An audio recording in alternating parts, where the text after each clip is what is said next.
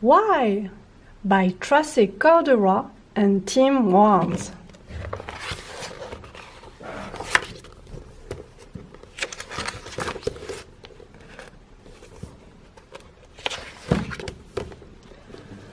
Archie was a rhino with a lot of questions.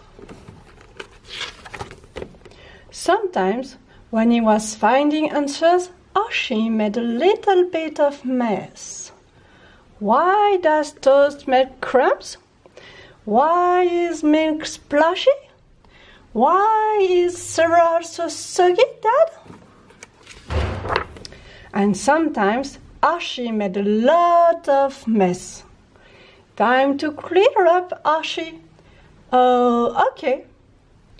Why are there so many bubbles? Why do draw fingers smash? Archie, why don't you go and find Dad? But wherever Archie went, his question went too. Why is mud so sticky, Dad? Why are these roots so long? Why is this water so cold? Archie, I think I heard Mum calling you.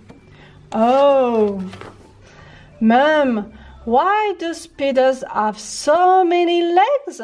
Ah! Archie's parents decide that a rhino with a lot of questions might like a trip to the museum. Come on, Archie. The museum was amazing. There was so much to see. Archie had more questions than ever.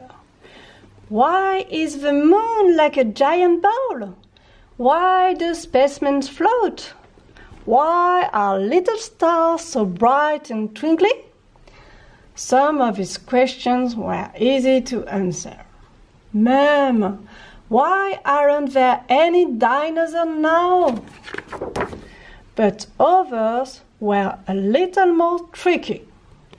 Dad, why does that man have such big ears?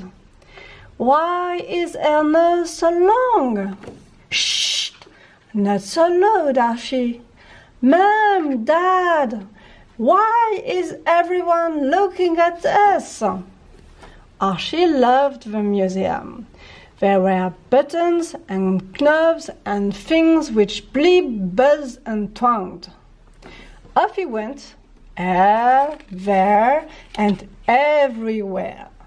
Why? Why? Why? Why? Why?